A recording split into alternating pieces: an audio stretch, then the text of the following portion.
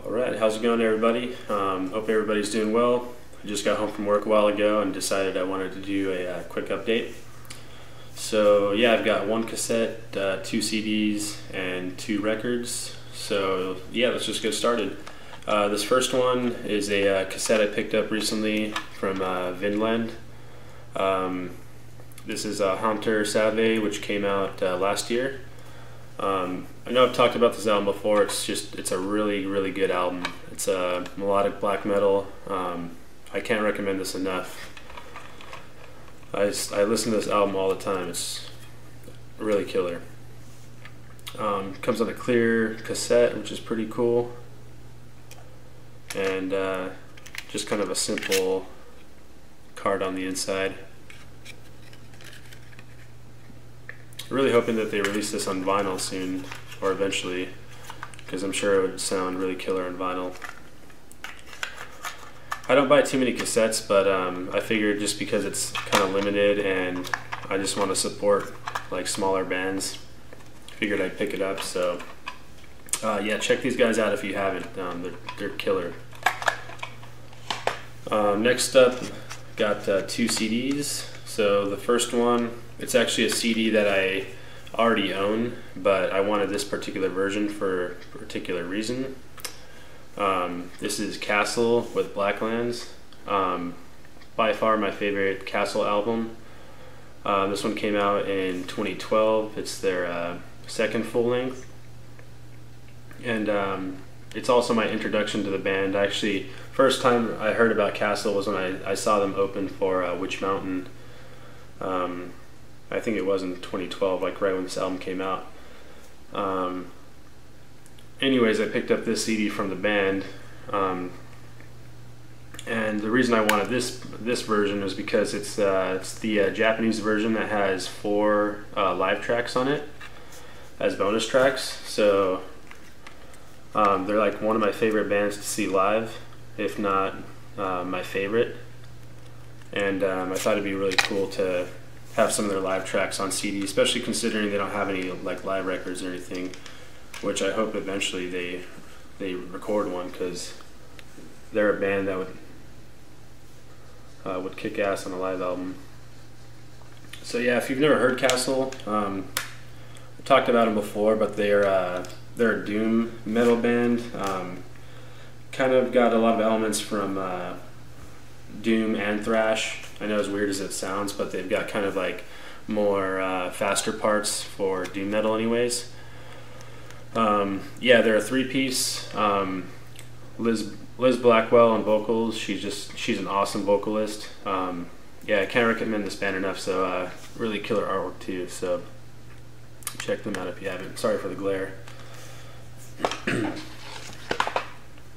Alright, and next CD, something that I've been meaning to pick up for a while, especially if I've got some of their stuff, including this album in my iTunes, but I don't have it on CD.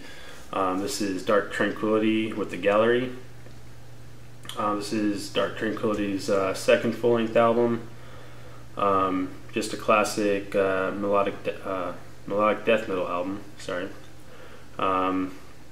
Super influential. Just not really much to say about it. It's a classic album. This version is pretty cool too, because it's got some bonus tracks. They're all cover songs. It's got a Creator cover, it's got a Sacred Right cover, which actually surprised me. Iron Maiden with 22 Acacia Avenue, Merciful Fate, and a Metallica cover of My Friend of Misery. So that's actually a really cool cover. You wouldn't expect a band like Dark Tranquillity to cover song off the Black Album, but that's probably one of the better songs off the Black Album too. Possibly even my favorite one. But anyways, kick-ass album. I'm actually seeing Dark Tranquillity next Tuesday, so really stoked about that too. It's gonna be my first time seeing them live. They're playing in San Diego. All right, next up. This record, I've showed this on CD before, and really happy to have this on vinyl now. can't say enough about this album. This is a Power Trip with Manifest Decimation. It's their first full length. That came out in 2012. Yeah, they're a thrash band from Texas. They've got a lot of influences of like old school hardcore. If you like stuff like Corrosion of Conformity, Cro-Mags, Leeway, stuff like that. Just kind of combined with like a lot of the Bay Area thrash, like Exodus and stuff like that. If that sounds up your alley, then check these guys out. I know you guys, most of you guys have probably heard of them by now. They're getting pretty big nowadays. But yeah, awesome band. I can't get enough of them. I listen to them all the time.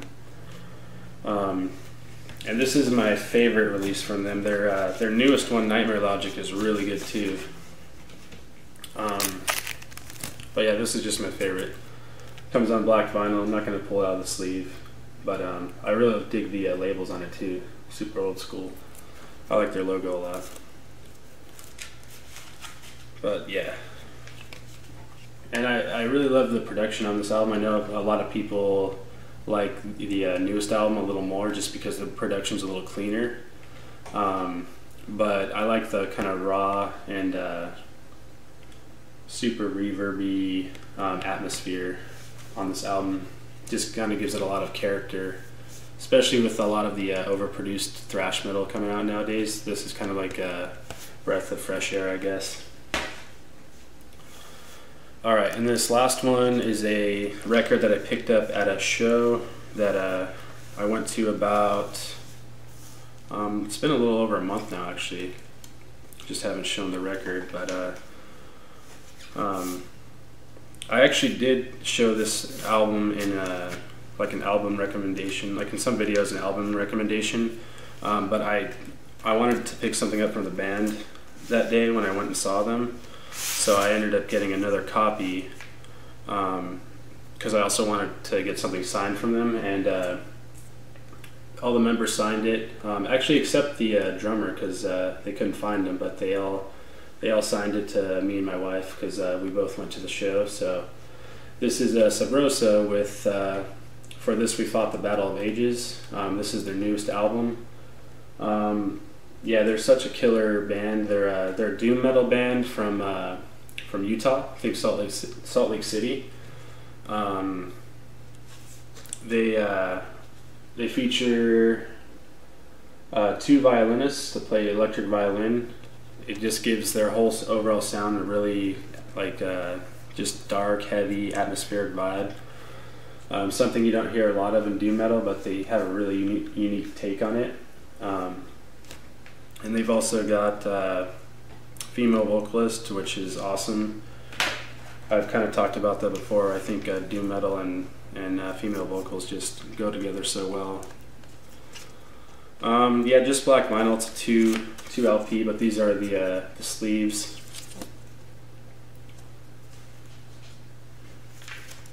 And here's the other one. So yeah, this is their latest album. Came out last year. I'll be showing some more stuff of theirs too that I picked up recently. I've been really listening to this band a lot. Probably one of my favorite bands at the moment. And like I said, I already had this album, and I wanted to support the band, and I wanted to get something by them, especially something signed. So I might end up selling the other copy I have or something, or trading it or something, but I'm going to hold on to this one obviously because it's the one that we got signed. But yeah, I thought it was really cool that they signed it for us and put our names on there, and yeah, it was just a really killer show. It was awesome seeing them live too because they were just really heavy and something else live. So yeah, that's going to be it for this video. I'll probably have something up within the next couple days too because I've got some more stuff to show. But thank you everybody for watching. I appreciate it. And until next time.